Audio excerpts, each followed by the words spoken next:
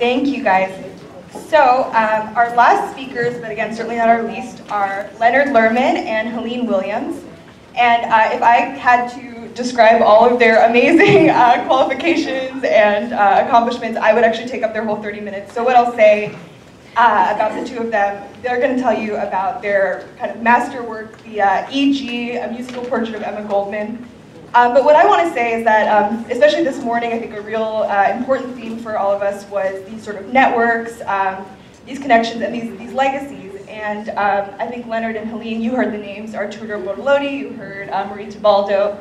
And Leonard and Helene, you know, they tracked down these people, they spoke to these people, and you know, they are our connection to them. And so we're really honored to have them here and provide a link to these people that we really wish could be here today. So thank you.